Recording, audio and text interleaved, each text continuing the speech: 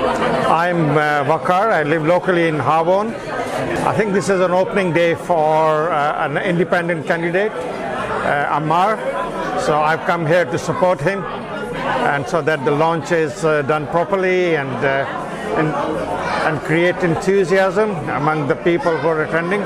So I think we, having supported the mainstream political parties, this is the first time I feel that I've got a real choice in trying to identify an independent person who can tick all the boxes, all the areas and the aspects I'm concerned with.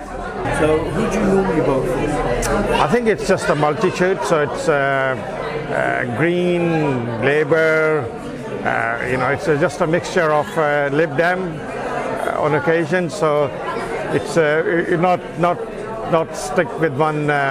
Haven't voted Conservative so far, so.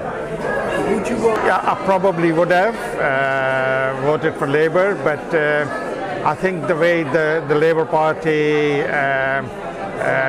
Keir Starmer behaved, which was totally inappropriate, and I think it probably alienated quite a lot of his own Labour members,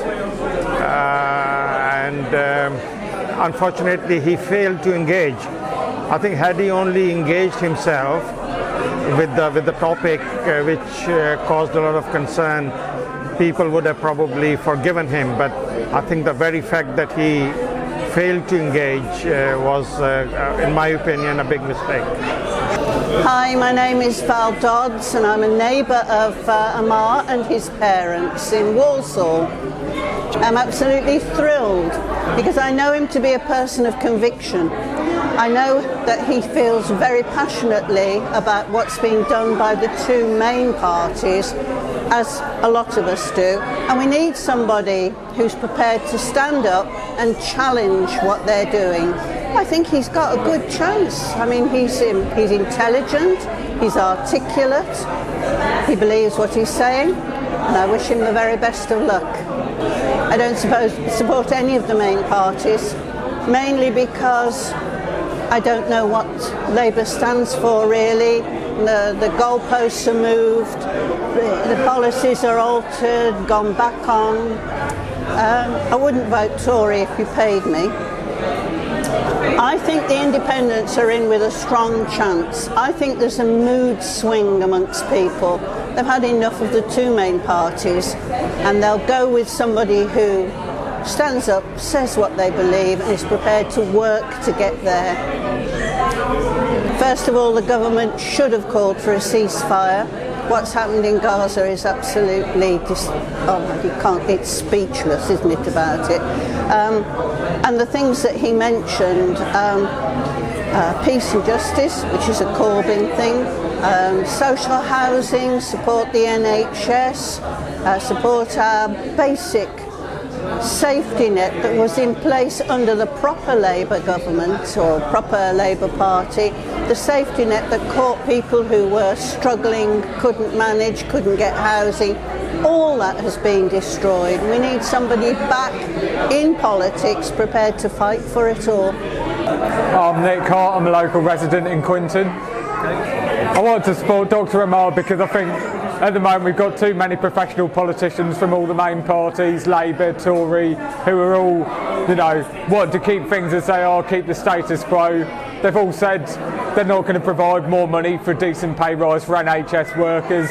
They're not going to do anything to sort out the crisis in social care, or a whole number of other issues ordinary working class people are facing. And that's why I think it'd be better to put a doctor who knows what it's like on the front line, knows the issues that we face day to day, into Parliament as one of us to stand up for this area.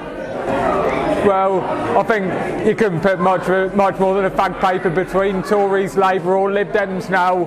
Keir Starmer, a lot of issues, is trying to out-Tory the Tories, and I think whatever the result on Thursday 4th, we need to start building an alternative for working class people that can unite us on all the different problems that we face in our day-to-day lives and all the different reasons that people have to be angry at the establishment, and hopefully this campaign can be part of the building blocks of that.